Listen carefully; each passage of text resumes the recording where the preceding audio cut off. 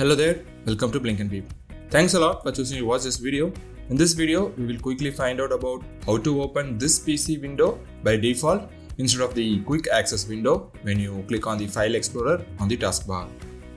To do this, click on the File Explorer.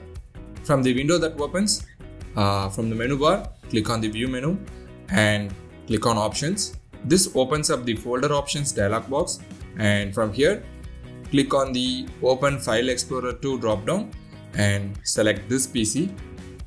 Now click Apply and click OK. Now close the File Explorer and reopen it from the taskbar. And that's it.